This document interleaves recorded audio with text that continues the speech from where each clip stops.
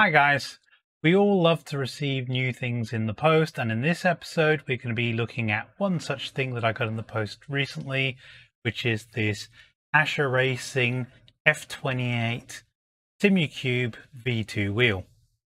This wireless version of the wheel has two rotaries courtesy of the 7-way multifunction joysticks, aka the funky switch.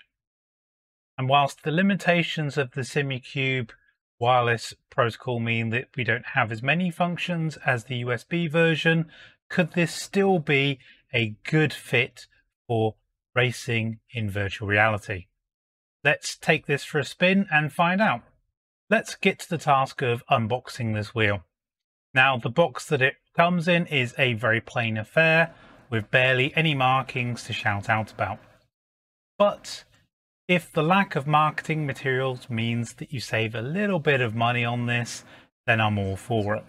The more important stuff to me is that the wheel itself looks good, is well protected, and has the functionality you need.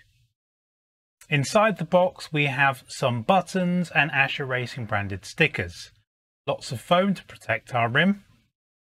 Lastly, we have some fixing screws. Inside one of the foam inserts we have additional magnets to reduce the resistance of the shifters, but for now I'll leave them as is because at stock they seem to feel quite good to me. On the back we can see a stubby aerial for the wireless connection, two magnetic shifters and an on-off switch. The shifters have a nice resistance to them and we'll try them out properly once we're in the rig. Flipping the wheel around, we have 12 push buttons and two 7-way multi-switches. The joysticks have a reasonable feel and the rotary component is a little fiddly, but no different to any others of this like that I've tried. It would be nice to have dedicated rotaries, but this is a reasonable compromise. The wheel has a clean yet simple aesthetic and the rubberized grips look and feel good.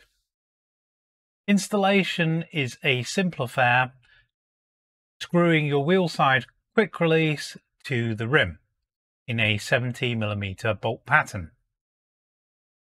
12mm M5s are included in the mount package and the quick release, but you won't get a factory fitted spacer like you see on some of the other rims. Now for me that means that I had to fit an additional 50mm spacer, and so the 12mm screws that you're given in this package don't really fit the bill. And that'll mean you'll have to source some screws for yourself. This isn't a huge deal, but it's worth noting because you might have to source these prior to installation, unless you want to hang on to your wheel for a week or so to get these parts in place and your wheel into the rig. Now this is the first wireless wheel I've used with a Simucube, so it was interesting to get pairing this up.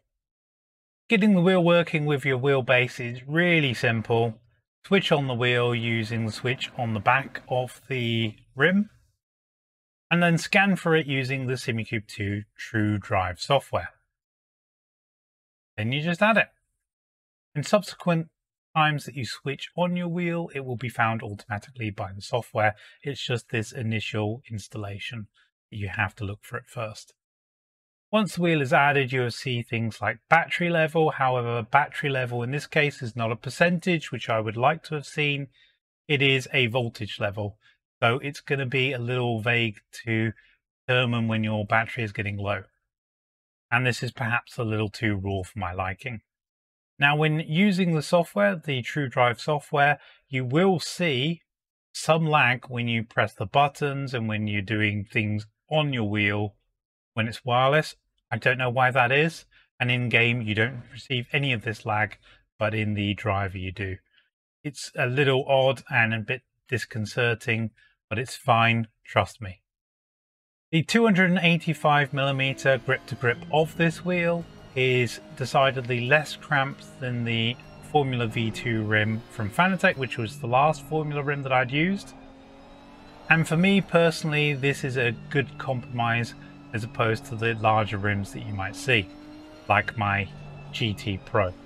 The rubberized grips feel of a decent size and allow me to comfortably use this wheel for long sessions.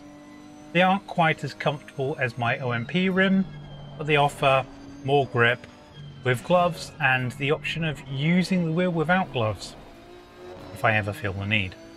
The buttons are stiff but responsive. I can't imagine accidentally activating them. The paddle shifters are very nice to feel. They lack nice resistance.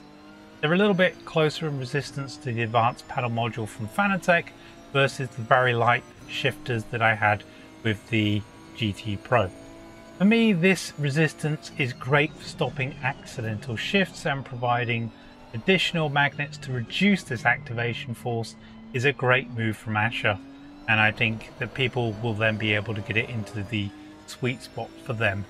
Using the multi-function joysticks as rotaries is quite a compromise. As I said before, I'd really like to have seen dedicated separate rotaries. They could even have been on the same control, just essentially duplicates of that functionality, but I find the rotaries on the multi-function joysticks quite fiddly. I can use them in VR, but it is a little bit annoying. Talking of VR, I find the buttons very easy to find thanks to the location of the guards, so I can find the guarded switches and move from there to be able to determine where I am on the wheel. I'm not going to pretend that the joysticks the Ascher are using here are a fantastic choice, especially in gloves, but they work reasonably well and they do make this wheel VR friendly. The Ascher Racing F28 SC V2 is a very good wheel. The rubberized grips are a pleasure to use, and I very much like the understated look of the entire unit. The button count is reasonable considering the limitations that you have with the Simucube 2 wireless profile.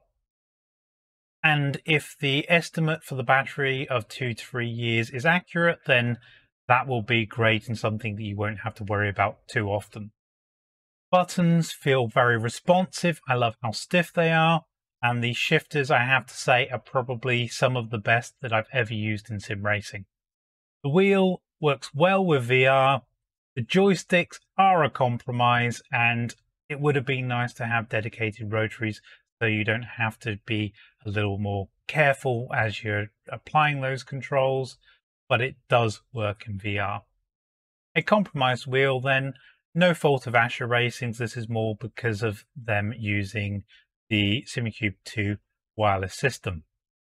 If you absolutely need a wireless wheel, then this is a good choice, but it does have some limitations, and there are other wheels out there that are compatible with Simucube, but they're using Bluetooth and offer a wider range of button functionality.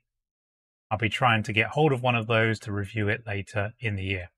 If wireless is completely optional for you, then maybe have a look at Ascher's alternative USB wheels, which are very similar, slightly higher in price because of the additional functionality, but they offer the same grip system, the same shifters, and should be of equal quality.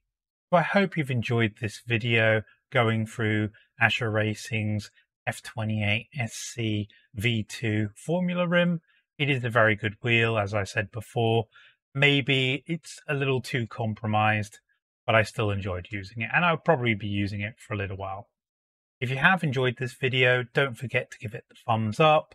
Maybe subscribe to this channel to see more of this kind of thing. And until next time, guys, goodbye for now. Bye-bye.